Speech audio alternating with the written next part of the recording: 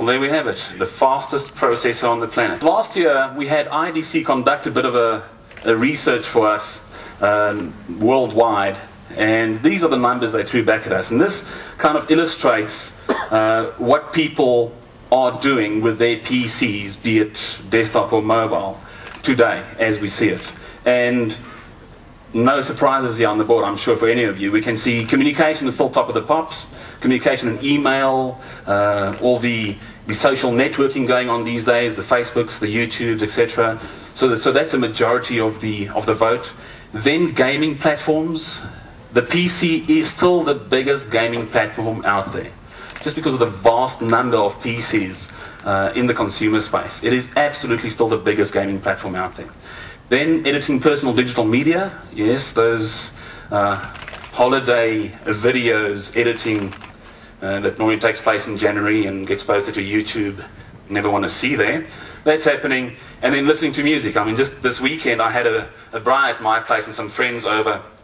Not that I can remember much of the evening, but we had the music playing outside from iTunes playing off my PC to a set of speakers outside on the veranda. Right? So that's a common usage model today, I think. And then watching digital videos. Just think about having multiple monitors connected to your PC and watching a Blu-ray DVD or Blu-ray video on the one monitor while doing that very important email on the other monitor, or getting your spreadsheet sent out to those who need to see it. So these are the types of usage models that's driving the industry today. What is the decision-making process in a new buyer or a refresh buyer when they come to purchasing a new PC? Number one, it is absolutely still performance. Performance drives our industry. Now the PC can be as green as it wants, as blue as it wants, as green as it wants. It is still supposed to perform. That's the end of the day. That's the decision maker. That's what gets the customer to buy. New features, yes. More storage, just upgrade your current machine. But buying a new PC, it's all about performance. And then why decide on a desktop PC over a notebook?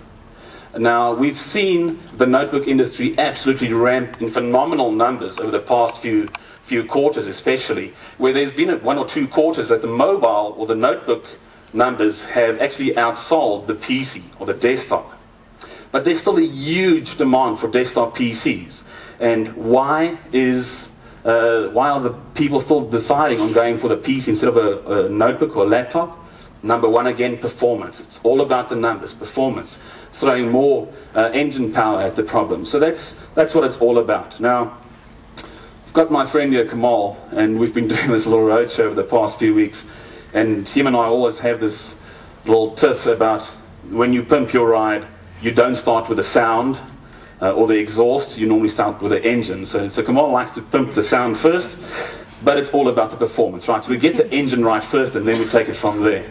And as you can see on the screen, we have some world record-breaking numbers. We see the integer rate numbers as well as the floating point numbers. Some phenomenal new world records established on a single socket PC. Now, what do we use all this firepower for, this massive engine? What is it used for today? Be more creative. Those home movies having to be edited, those high-def renders of your still photos, overlaying some music into that, uploading that into YouTube, sharing it amongst your friends. Then immersive gaming.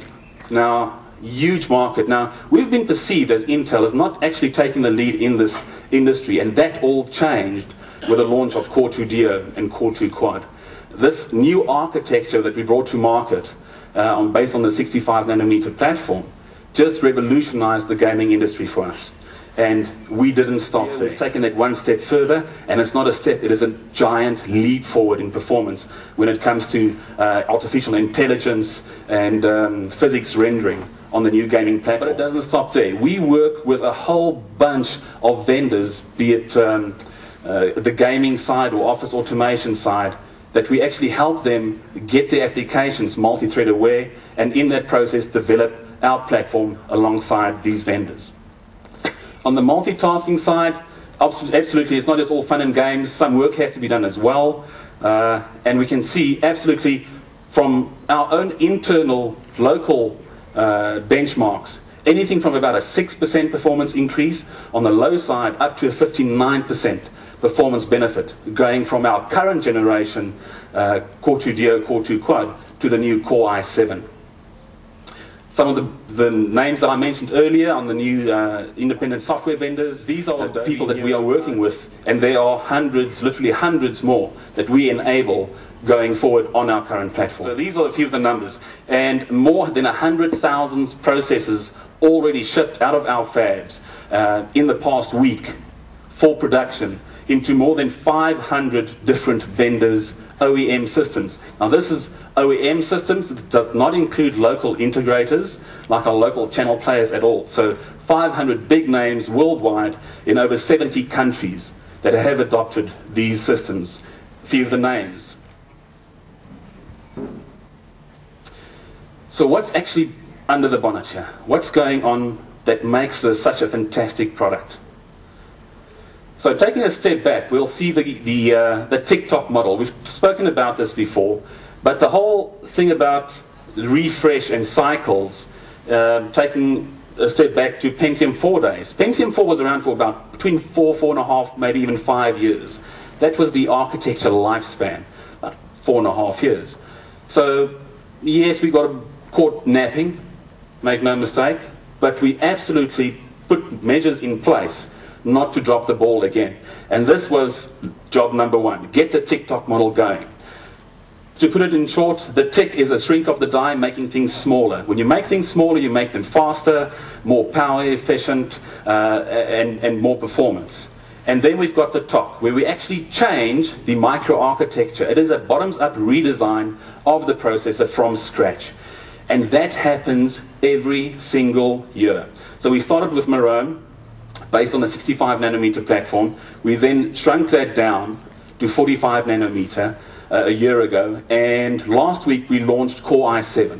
Now Core i7 is also based on the 45 nanometer platform, and going forward next year into Q3, Q4 timeframe, that's where we will see the shrink down again to 32 nanometers when we launch Linfield, and then later on Havendale, based on the same architecture, microarchitecture. Just a few of the things we want to call out is 8 threads from a 4-core system. So this brings back what we like to call simultaneous multi-threading. We used to call it hyper-threading, but who likes to keep things simple, right? So we like to baffle the boys out there a bit and confuse some people, so we just changed the name from hyper-threading to simultaneous multi-threading. Same thing. So we're taking 4 cores, adding a hyper-threading core to it, hence 8 threads. In a nutshell, once again, 4 cores. If the application or the operating system is not multi-threaded aware and only 2 of those cores are working, you've got some headroom in the power and the heat aspect. So when it's not running at 100% utilization in those 2 cores while the other cores are sleeping, we actually dynamically overclock those 2 to get greater performance, up to 2 speed bins, greater performance on those active cores. Okay, so that's the turbo mode. Then the quick path interconnect. Remember the front side bus, the North Bridge, all techie jargon, the 800 megahertz, 1066, 1333 megahertz front side bus, all gone. So we're going from 1.3 gigatransactions per second that we used to get from the old front side bus up to an entry level 4.6 gigatransactions, now utilizing quick path interconnect with the integrated memory controller. That is the entry level, is 4.6 gigatransactions per second, and then on the higher SKUs up to a 6.4 gigatransactions per second.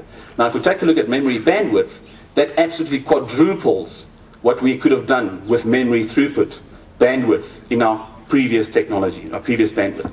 And that is still twice as much as the competition can do that's been doing integrated memory controllers for the past few years. Now with this new technology, and new chipsets come a new socket. So it's no longer LJ775, we're going to a 1366 LJ socket, a little bit bigger, and then the power remains the same, so no change in the power consumption, so much more performance using the same power. Records, it's all about the records, numbers again. A few world records tumbled here. Take a look at 3D Mark Vantage, PC Mark Vantage, world records across the board for single socket systems.